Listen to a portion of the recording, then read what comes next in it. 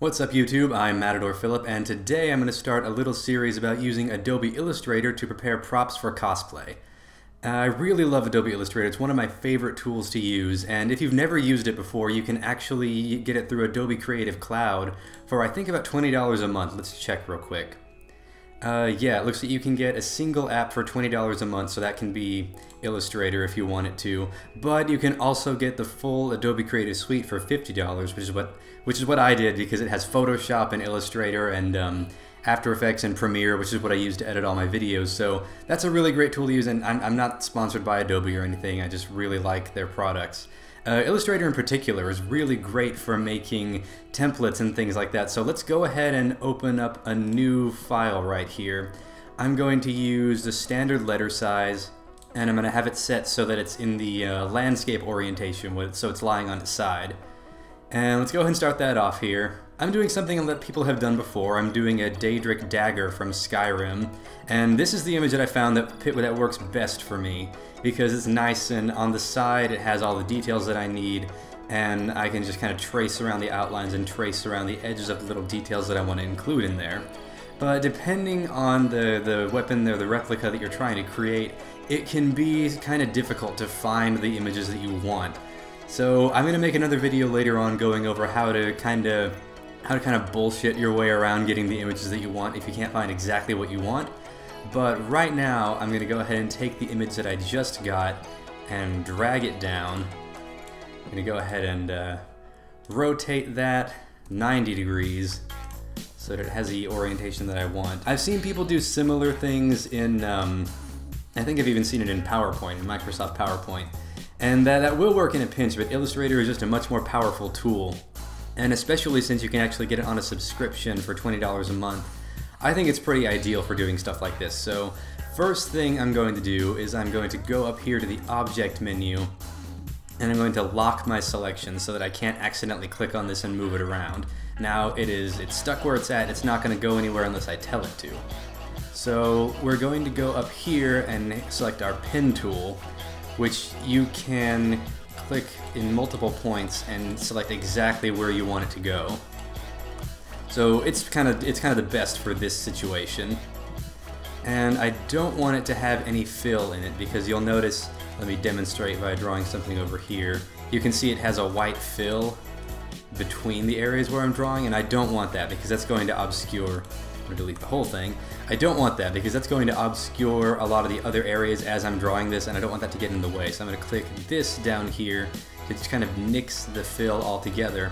And I'm going to change the stroke color to something a little more bright and noticeable against this. So I'm going to go with a blue because that means that you can notice it really easily sticking out and standing out against the sword, or the knife rather, so I can see where my lines are. So let's go ahead and zoom in, and this part is actually the easiest thing in the world, especially because this, as you can see, this is kind of angular in the first place, since this is actually an actual model of the weapon that was pulled directly from the game. So it's very angular. I don't have to worry about any curved lines or anything like that. So this is actually very simple. We're just going to outline the edges of our prop right here, and this can get a little bit time consuming, especially if it's a slightly more complex shape like this one, but it really is worth it in the end. It takes a little while, but you really want to make sure that you get everything absolutely perfect, so that way you don't have to worry about it causing you any headaches later on down the road when you realize that it's not quite where you wanted it. So I'm going to go ahead and finish this up real quick.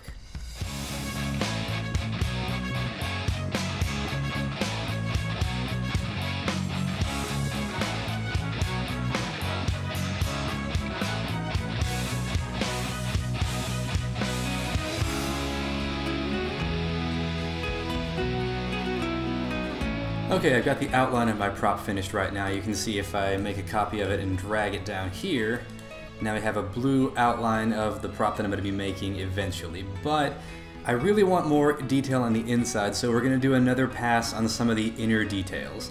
And this is where things get a little bit complicated because I'm going to want to cut out different size pieces of these, because you can see this area right here is actually raised up a little bit from this one. So I'm going to want to cut out a different piece of foam to lay down on top of this that I want to have only this shape, excluding this. But we'll get to all that in a second. Right now I'm going to create an additional line in here to outline the shape of this guy, and I'm going to do that real quick.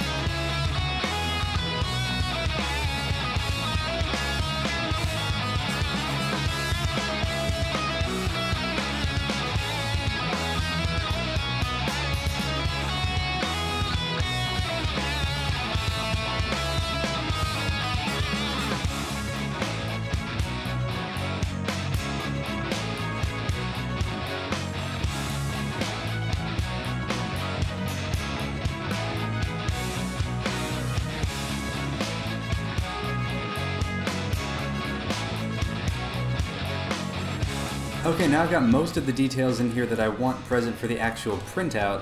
Now there are a lot of other lines and details in there, but I'm actually going to wait and draw those on once I have the foam cut out, so that way I don't have to worry about transferring them from the paper, because the thing about all of these smaller details in here is there's not really a good way to transfer them from the paper, because I'll be having that on top of the foam, and I could cut it in through the top of the paper, but I really want to save the pattern that I'm going to print out so I don't have to make a new one every time I decide I want to make one of these. So I'm going to actually draw those on by hand, all these finer details later on, and then cut them into foam myself. So right now this is about where I want it to be, and it's almost ready for the next stage, which is printing it out. And I'm going to cover that in the next video, so please give this video a like if you enjoyed this, if you found it helpful in any way. Subscribe to the channel if you want to see more videos just like this one. I have a few that I've done in the past of cosplay tutorials, and I'm going to be doing a lot more on this project right here in the future. So thank you again for watching this video, and until next time, adios.